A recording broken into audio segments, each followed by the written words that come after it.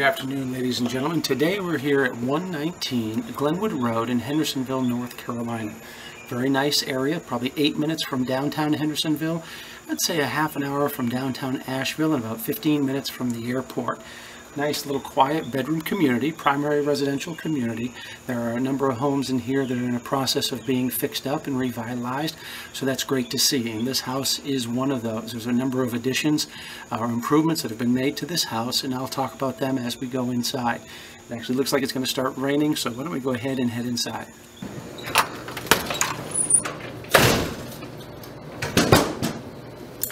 It looks like we're getting ready for an afternoon shower. This home was built around 1950-1960. The homeowners were the very first homeowners to ever move into this house, and they moved out just a few years ago. It's a 3-bedroom, 2-bath home. It's about 1,300 square feet total on the upper level, according to the outside measurements, same down below. The actual interior heated square footage on the main floor is around 1,100 square feet, and then downstairs is around 450 square feet of finished and heated square feet, but the roof is low enough that we don't count that as interior heated square feet. But beautiful, fun area for the kids to be able to play. We're going to take a walk around. This is the living room area here. The carpet is fairly new. The floors were refinished in 2005. Many of the light fixtures were gone through as well. It is the original windows in the house. You'll find there's been a lot of additions made to this house, or improvements, I should say, to the house. For example, the air conditioning system was replaced in July of 2010. The roof, the entire roof, as well as some of the eave vents were replaced in May of 2009. So a lot of items, big ticket items that you don't want to get into when you're first buying a home or it's your first starter home, those have been taken care of. So you don't have to worry in 10 years about that roof. I think it's also an architectural shingle, so it's a little bit better than just the normal shingle. We're going to go ahead and take a walk into the kitchen, and I'll tell you a little bit more about that. This kitchen has been a great addition. Many homes of this age and at this price range haven't had a kitchen updated. This one absolutely has. The cabinets are new. In 05-06, this home was completely renovated. The couple that owns it, we're going to continue to stay in it. What they discovered is they ended up only staying in it for about 2 weeks per month during that time. Then ended up buying a second home, and the house has sat, other than being used for 6 months by one of their granddaughters. So the home was renovated in 05-06, new AC 2010, new roof 2009, even the septic was pumped out in 07. It just hasn't been used very much since then.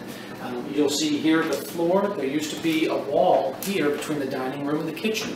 They went ahead and opened that up, and the floor has been replaced. Now there is a little bit of a low spot on the floor over here. Down underneath, completely wide open, that can be supported and leveled up. A home from the 50s and 60s is going to need a little bit of leveling. That's something very easily done, not a crawl space, full basement, so it makes it real easy to do. We'll go ahead and walk. I'm technically in the kitchen right now. We're going to walk into the dining room so that I can show you what they've done there. Okay, this is the dining room area. You can't see it. The wall used to be here. This was brought out and extended completely through. Now the kitchen cabinets were also included through here. What was important to them was having more kitchen space, less necessity for the dining room area. Something that could easily be done is perhaps an island or a bar brought out here to update the dining room so it's not just for Thanksgivings, holidays, and that portable, or not portable, but that office desk area. But a nice little bar or island here would really open this whole thing up. But you've got cabinets, plenty of cabinet space, Formica countertops throughout the entire location. We'll go ahead and take a walk into one of the first bedrooms. Okay, we just came down the hallway off from the living room. This is the first bedroom on the right-hand side, around 11 by 12 in its size. Very nice, good windows. It's a good sized closet. Back in here, I would say probably 6 feet by 2 feet in size. Again, hardwood floors were completely refinished. And the baseboards look like a nice heart pine baseboard as well. We'll go into bedroom number 2.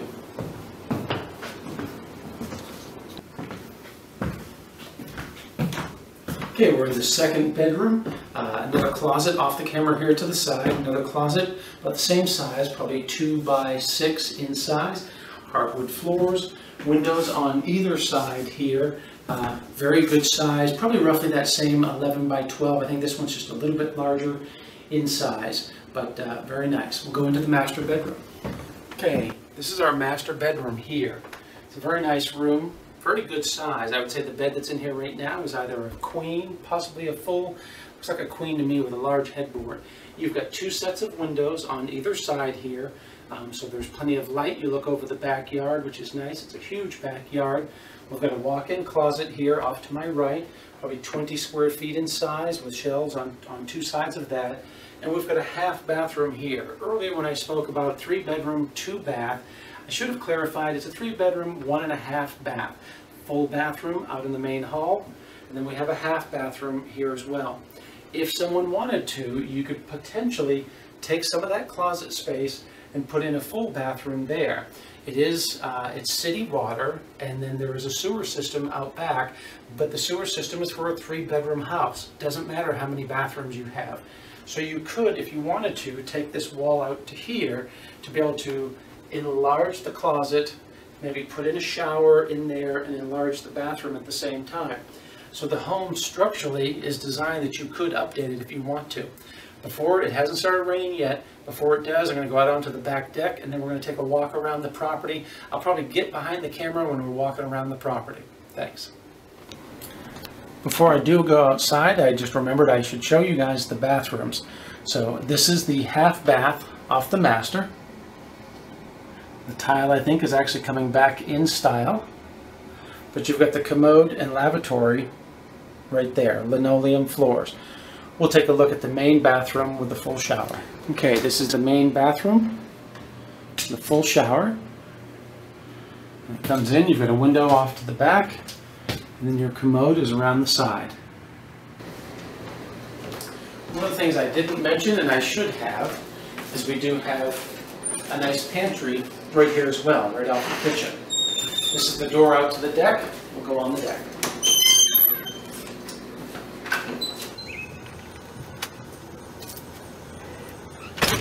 Very nice back deck, very large in size. We'll pan around. I'll probably go ahead and start narrating behind the camera so that you can see the different aspects here. But the property line is quite large in size. Goes back all the way to the corner, all the way to the corner here. Neighbor with an in-ground pool next door. The pool is currently not working. They're working on getting the pumps fixed on that. But when it does, you'll become their best friend so that you can get into the pool. I'll go ahead and get behind the camera and I'll show you more of the property outside. Okay, and behind the camera here you can see the carport down below. Very good size, double carport, probably 12 feet in height, I would say. Well enough for a pontoon boat. So we pan around. You may be able to see a trampoline. That's the bottom corner of the property there. Brush pile is on the property. Very large backyard here. And then the neighbor's in-ground pool. There's also a garden over there in the distance that a neighbor is out currently in. You can see the deck here. Very good sized decks. Could use a little bit of paint, not a big deal. That's it. We'll go ahead and go around to the side of the house. Okay, we're down on the just off from the driveway here. I wanted to point out the air conditioner again, which is practically brand new. As you come down the stairs, this is the area that was repaired here. You can see the drain, the white drain here on the ground. The downspout was backing up and overflowing in that area and causing the ground to soften a little bit, which is where they think the cracks came from in the foundation. Again, not huge cracks. We'll take a look at those on the inside. But that was the downspouts. Gutters were replaced, larger gutters, and then they were brought out to be able to easily by gravity drain away from the house, and that was completely taken care of. We'll go around the side of the house. You can see there was a newer retaining wall that was installed here to the left, and then the roof was fixed, and that attic vent was replaced. There was a little bit of water coming in there. That was replaced, and the ceiling in the master bedroom had a little bit of moisture there, and that moisture was taken care of as well. We'll go ahead and go around to the front of the house. You see the carport off to the right. Pan around. Very good access for driving. You can park here above, up on the main road here, probably a couple of cars. And certainly plenty of space down in the driveway as well for probably 5 or 6 cars. Alright, before I forget, we're going to go ahead and go inside and take a look at the garage and the lower level downstairs. Okay, we're into the fun part of the house now. Down here in the basement, ceiling height is a little short, can't be counted as interior heated square feet, but it's great usable space. You can see here the air conditioning vent right there. Another limitation, though I'm not 6 feet, but there's plenty of space here. Looks like there was a pool table off to the side. Main water shutoff comes in right here, very easy to get to. You can access the garage by that door there. Laundry room area of the garage by that door there. Another thing that I wanted to show here is off to the camera left, you'll see a new panel. That panel was replaced as well. Completely updated electrical utility fuse panel here, so that's been fixed as well. It's a great amount of space. You can see too, there's a door that'll lead out onto the back lawn in that area. From here, let's go ahead and go into the laundry room.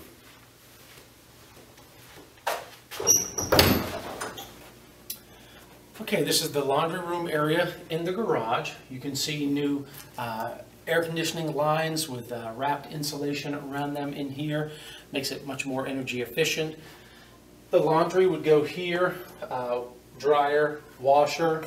The hot water heater is fairly new. New PEX lines were run, so it's a mixture of PEX and copper lines throughout the house. There's some new electrical systems that were put in place over here, an outlet and light switch for the light above me. The furnace here, the heat pump I should say, return and handler is all new as well. Again, 2010 when that was replaced and installed. I think now we'll go ahead and walk into the garage. Okay, the garage portion of the house, you can see there's a single garage door here. Certainly enough space there, enough space here that you could fit another car, if you will, outside these supports that are here in place. So a lot of room to work in here. Back behind the camera is where the additional door at the bottom of the stairs comes into the garage here. There's some work benches over to the left. Looks like a picnic table here under the window. But you've got a lot of natural light in here with the additional windows that are in here.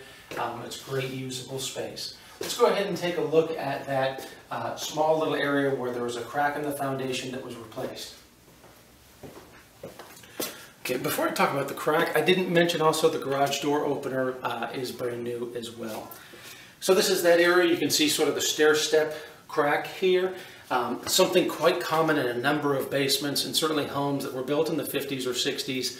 Homes that are built in the 2000s can have foundational cracks here or there. Small cracks repaired just as they should have been repaired, about $1,500 worth of repair to repair the outside area as well as the inside area, making this complete. I think from here we'll go ahead and head back out the front door.